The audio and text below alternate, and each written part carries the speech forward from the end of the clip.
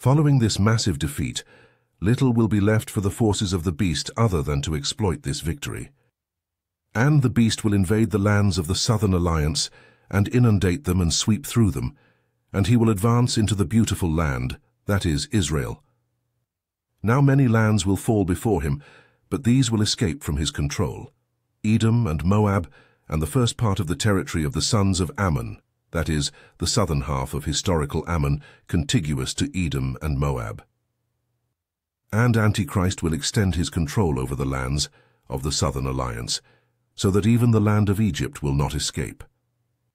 Thus he will take control of all the repositories of gold and silver, even over all of Egypt's treasures, with Libya, that is, representing North Africa, and Cush, that is, Sudan, Ethiopia, following her in submission. Daniel 11:40-43. Egypt is emphasized here because it is the main pillar upon which the Southern Alliance will be based. We may understand Libya to represent the entirety of North Africa, whereas Cush stands for East Africa. The northern, eastern, and southeastern reaches of the South's three kingdoms, while not mentioned by name, fall into the category of the many lands of verse 41, so that here we see the fulfillment of the prophecy of the fall of the three horns. We should also recall in this respect that the three kings of these sub-kingdoms who were so instrumental in the beast's victory during the first campaign will certainly be exceptionally useful to him in his consolidation of power over their respective realms. Furthermore, the bandwagon effect of the astonishing defeat of this impressive army will not be lost on the rest of the world. It will serve to deflate the hopes of any and all who are even remotely considering opposition on the basis of secular means, especially when one considers the exponential increase in power that Antichrist will experience after capturing Egypt's treasures, namely all the natural resources of all of the Southern Alliance territories. The aftermath of defeat for Egypt, and by extension for all of the nations of the Triple Coalition that threw in with her under the Mahdi's leadership, is voluminously covered in Scripture, and the combination of passages which treat this subject paint a picture of abject defeat, a situation which will no doubt be all the more difficult to bear, since the hopes of the South will have been thrown down from such a lofty height. Ezekiel 30. Son of man, prophesy and say, Thus says the Lord Wail. Woe for the day! For a day of judgment is close, yes, the day of the Lord is close. It will be a day of clouds and time of judgment for the nations. For a sword will come against Egypt, and writhing will come upon Cush. When the slain fall in Egypt, they will take away her treasures, and her foundations will be trampled. Cush and Put and Lydia, and all Arabia, Libya, and all the peoples in league with the land of Egypt, that is, all the allies of the king of the south, will fall by the sword. Ezekiel 32-5.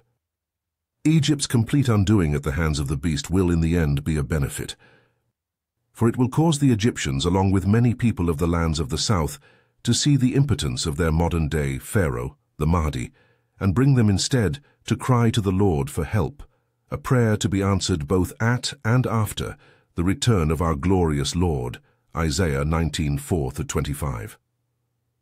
Ultimately, the South's defeat in this second decisive campaign will again be largely attributable to the treason of the three horns and the massive infighting that will ensue within her own ranks in the wake of the beast's springing of his trap.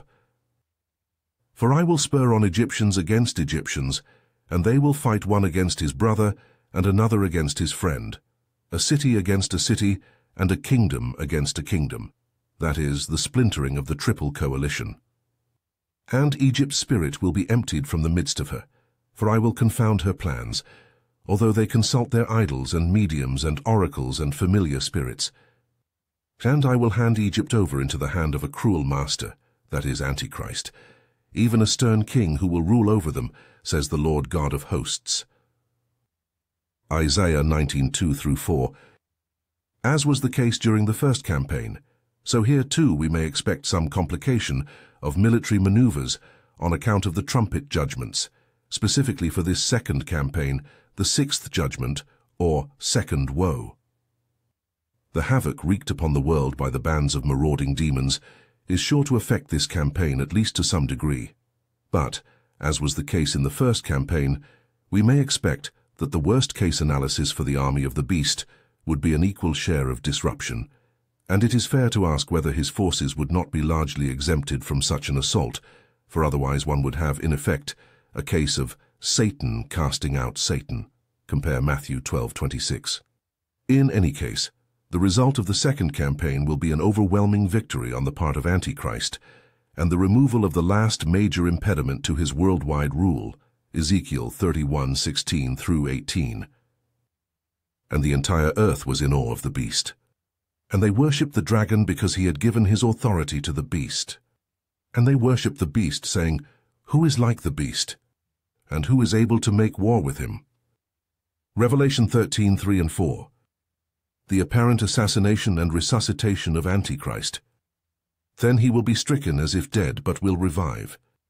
Therefore he will be enraged at the Holy Covenant, so that on his return to Israel from the far south, he will take action against it, that is, eliminating Moses and Elijah and ending the sacrifices.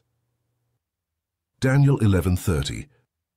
Immediately upon the heels of his dramatic victory over the south, the beast will be the object of an attempted assassination plot, the event that gives him the fatal wound that is nonetheless miraculously healed.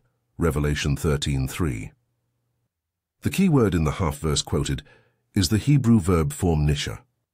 While there exists a variety of opinions among lexicographers and commentators about this difficult form, what we have here is most likely the nifal, that is, passive, perfect, of the verb cha'ah, meaning to strike, smite, or scourge, hence the translation, he will be stricken. Time and space do not here permit a detailed explication. It must suffice to remark that in his Hebrew lexicon, Gesenius likewise derived this form from, and that he and other commentators, notably O. Zockler and T. Lewis in the Langer series, also find the nifal of this verb at Job 38 in the form, that is, driven or scourged from the land. Gesenius understands the dagesh forte as euphonic. Translations which take this verb as being used here in a strictly emotional sense, that is, understanding it to mean that Antichrist will be disheartened but not physically injured, do so without any firm evidence. The two passages often adduced as parallels, namely Psalm 109:16 and Ezekiel 13:22, both contain the delimiting word heart, which specifies the place affected or stricken, and thus move the application of the blow from the physical to the emotional realm. No similar delimiting word is to be found in Daniel 11:30. Therefore, given that the meaning of the near-identical root likewise means literally to strike or smite, and given the well-known Hebrew phenomenon of related roots often bearing identical meanings, the preponderance of evidence points in the direction of Antichrist being stricken in a quite literal sense, as opposed to suffering a mere psychological setback.